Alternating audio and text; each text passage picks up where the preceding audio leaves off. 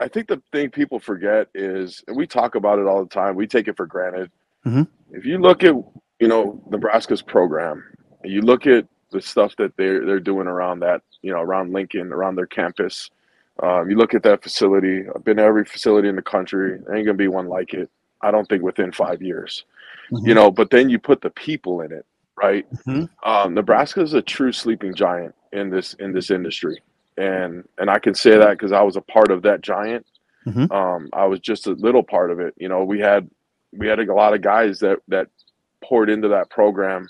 From leadership to all the way to the lowest of the low, the walk-ons. Hmm. And I'm not saying that it means a lot.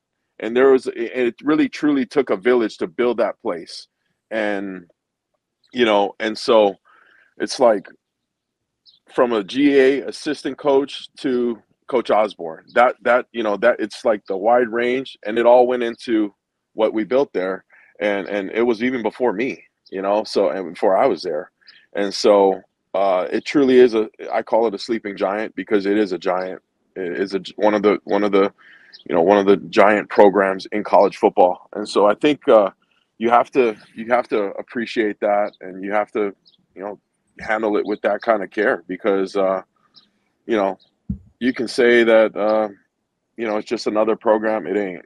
Not in this house. It's not just another program. And I think with Coach Rule, being there and those guys that he brought in, I think it's you're gonna see a lot of changes. And I don't know, we say that every time. I feel like Sid, we talk about that every time a new head coach comes in. But Hmm. you gotta look at where this guy came from, and you look at how people talk about him, and start, built Temple, and you just look at before that, look at his track record before that. And so, we're excited. We're excited about the opportunity to learn more about this coaching staff and what they're about.